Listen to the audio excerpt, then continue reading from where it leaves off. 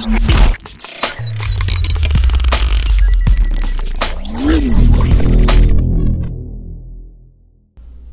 is up, YouTube? It's your boy GamerZone88. In today's video, I'm going to be showing you how to install Lspdfr and RaidChuck. The first thing you need to do is go to Chrome, type this in, and you can either click on this right here, or you can just click on download. It really doesn't matter. Once that's done downloading, you're going to have to go to your folder right here. Go to this PC, downloads, and you should see something like this. If you do see this on your computer, double click it and install it onto your PC, and that's pretty much it for that. Then you need to go to this website, go to mods, Lspdfr, and then click on this right here. Once that's open, all you gotta do is go to download this file, agree. Make sure you choose alternate, so you click on download. I'm not going to download it because I already have it installed onto my game.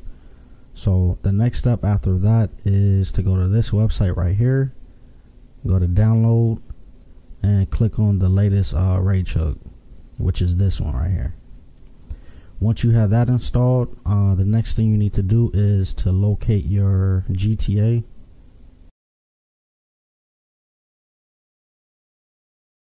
And you're not going to see two copies, you're just going to see one copy.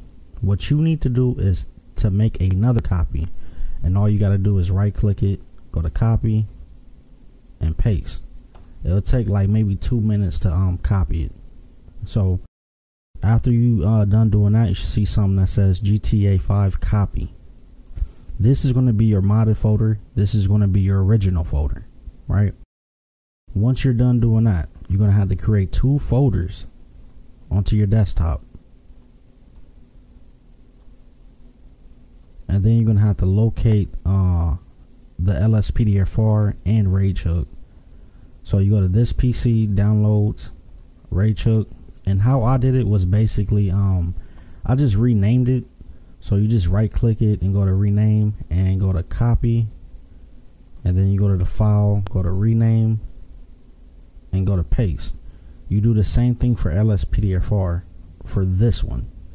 So I'm gonna go ahead and delete these two because I already got these two right here. So once you're done doing that, you're gonna need to actually extract the file onto the folder. So all you gotta do is right click RaidChuck or Lspdfr, it really don't matter. Extract file, desktop, RaidChuck, OK. The same thing for Lspdfr. Extract file, desktop, Lspdfr, OK. Once you're done doing that, you need to open up the Lspdfr folder and double click setup. Yes.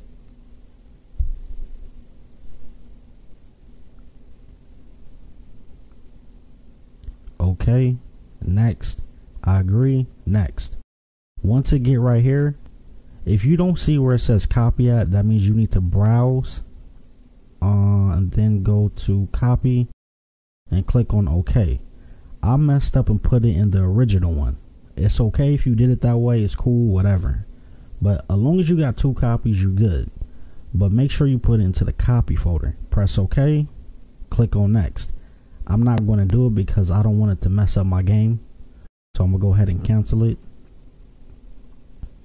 So once that's done, you're still not done yet. So all you need to do is find your GTA. Right? So like I said, this is the copy one, the one that's Lspdfr should be on. This is the original one. But like I said, I messed up, so the Lspdfr is in this one and my copy one is in this one. Right? So all you gotta do is double click RaidChuck. You're going to highlight all these except for this one and this one. And you're going to need to open up the folder of your Grand Theft Auto. You can either drag it onto here, or you could just copy and paste it. Right? And that's it. And all you got to do is go to RaidChuck, right click it and click on this one. Yes. You know, let me go ahead and close this, and you should see something like this. So once you're in the game, all you gotta do is press F5, type in Force Duty,